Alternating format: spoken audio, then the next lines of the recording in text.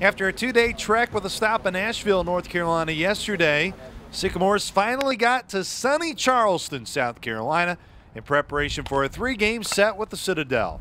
Well, I'm sore. I don't think they are, but I don't feel like I can hardly walk out here. We've been 12 hours on a bus trying to shake it off and get some work in, and for the most part, the guys were pretty good. You know, we've got to be ready to play, and we've got to have a disciplined approach against these guys. We've got to play fundamental baseball just like any and every weekend. This level demands it. I'm excited playing this weather, especially when I'm from Puerto Rico. It's always warm and hot, and feeling like this, feel like playing home. And you know, playing in the snow is different. You know, I'm not used to it, but right now I feel like it's home. Tyler Ward will toe the rubber Friday night at 6 to begin the three-game set, as he's had to battle the annoyance of a blister on his throwing hand to this point in the season and not being near 100%. He can feel his meter getting closer to that 100% healthy feeling, and his head coach understands the importance that Ward has played for his crew early on. No, obviously, like the stats haven't lined up to where I think I am personally, but it's early, it's a long season, and I'm just doing what I can to help the team. Obviously, we've had some starting pitching roles.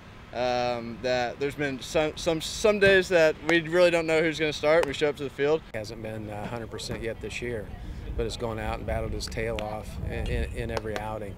So I think it's just knowing what you're going to get with Tyler. You know he's going to come out and compete and throw strikes and keep you in the game if he's 100% or if he's 80%. And that's the great thing about Tyler, and we've come to really lean on him in the program. Roberto Enriquez has been one of the new faces for the Sycamores and has turned out to be one of the new kegs, starting all 13 games, providing value with his bat as well, hitting .333, which is third right now on the Sycamore roster. Right now it's going well, thank God. We're just having fun right now. I love my teammates, love the coaching staff. I mean, playing D1 is something else, something that I've been dreaming for since I was little. Thank God I had the opportunity to play the great game of baseball, and right now, so far, it's going well. So far, we're high on his tools, and he's showed his tools here early on.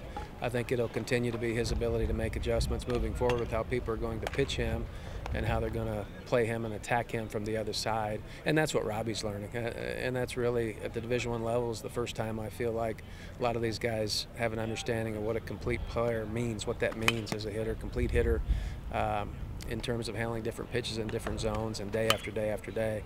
As for the task tomorrow, Ward knows the weekend will be a major test against a strong Citadel program. Playing these guys have a totally different lifestyle than we have. I mean, like Coach Hannah said, they're waking up at 5:30 every day, and it's scheduled from the time you wake up to the time you go to bed. That's totally different for any program in the country, really. And for us coming in here, I mean, these guys are going to translate that into their baseball game. They're going to be gritty. This is a program we have a lot of respect for, and a really good conference, and we're just trying to prep our guys to get ready because it's going to be a tough weekend. You know, you play in a lot of different places. You know, we've been all over this country, it seems like, the last 4 or 5 years, but you know when you come south, you're going to play good opponents who are ready to play, and that's what we're trying to get the guys ready for. Also, maybe the biggest debate of them all, who's the best Fortnite player on this team, and if Coach Hannes even knows what Fortnite is. Well, I'm not the best one, but I'm pretty sure when I get a win, I get so loud and so lit, and it's so fun.